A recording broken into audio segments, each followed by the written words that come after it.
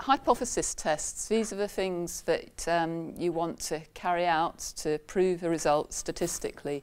And if you were at the session last week, you may remember we looked at a data set where measurements were taken on newborn calves, and there were 15 cases that had a particular quite serious disease and 173 normal calves. And this was a measurement here, I've summarised a white blood cell count, so you can see the cases have got much lower white blood cell count than the normal calves. And you might think that's enough, but you can go on to actually prove that that difference is statistically significant. So that's when you want to use a hypothesis test. So yeah, that's what we want to do, confirm it. And we want to be sure, if we were to do the study again and measure white blood cell counts in a new set of calves, that we would still get a difference between the cases and controls. It wouldn't be exactly these values, but we would want to be sure that it was reproducible, and that's what doing a statistical test will tell us.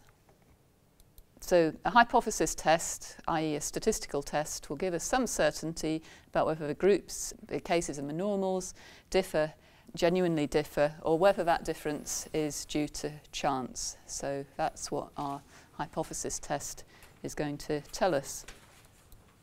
Yeah, I think it's helpful to think about what a hypothesis test is, and we can think about this in stages. So the way you set out is you set what's known as a null hypothesis, and in our case it would be, well, white blood cell count is exactly the same for the cases and the controls, and this was just a chance result, getting mean values that were so different from each other. And what we do in our statistical test is we determine whether that null hypothesis can be disproved. And so the next thing we want to do is calculate a test statistic, and we're going to calculate that from the difference in the means and take into account how variable those means are, and come on to this in a bit more detail a bit further on. But a common test statistic for comparing two means is known as a t-statistic, and that's simply the difference in the means, one minus the other, divided by the standard error of that difference. So if you remember, the standard error is a measure of accuracy, and we want to get the standard error of the difference. And without going into the calculation, if we do that, we get this number, which is our statistic. But what does that mean? What we want to think about is, what would we expect the distribution of this t-statistic would be if under the null hypothesis. So we'd expect it to be 0 under the null hypothesis with a range of values about it. The expected distribution would look something a bit like this, and we'd expect the value to be 0, but there'd be a certain amount of variability below and above 0 expected by chance. And you might not be able to see this properly, but basically values of about -2 and +2 are reasonably uncommon. When you get to -3 and +3, they're very uncommon. And so you can see our value here, 16.21, is really unlikely given this distribution of our null hypothesis, and it would be somewhere way off the scale. And that would lead to a very small probability of the null hypothesis being true. And that's what gives us our p-value. So the p-value is defined as the probability that the null hypothesis is true given our test statistic. So the probability under this distribution that we get a value of 16.21. So hopefully you'll be able to see that this value is really unlikely given that distribution. And sure enough, we can, from that distribution, get the p-value. The p-value is very, very small and less than 0.0001. So because the p-value is very small, that allows us to reject the null hypothesis and conclude an alternative, and that is that white blood cell count differs between the cases and controls. So what we can say is we've got a statistically significant difference between the cases and controls.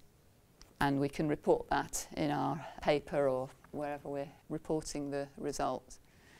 So that's the mechanics of how a test works when you're comparing two groups.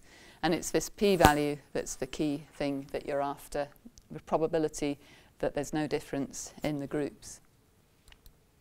P-values relate to statistical significance. As I've said, it's a probability that that null hypothesis is true. In our case, that white blood cell count was the same for the cases and the normal calves. Convention, and there's no real reason for this, but the convention is to say if your p-value is less than 0.05, then you've got a statistically significant result. Sometimes that's called the 5% p-value, and you should be able to see that what that equates to is that there's only a 1 in 20 chance that the null hypothesis is true, and that's kind of deemed as kind of good enough. You know, if 19 out of 20 times, then you're correct in concluding, in our case, that white blood cell count is higher in the normal calves than the cases, then that's enough to conclude that they're statistically and significantly different. Of course, the lower the p-value is, the more certain you're going to be about that. Smaller p, greater certainty that the null hypothesis is false. For example, we had p, in fact it was less than 0.0001 for our test, and that gives us a lot of certainty that there is in fact a difference in white blood cell count between the two groups of calves.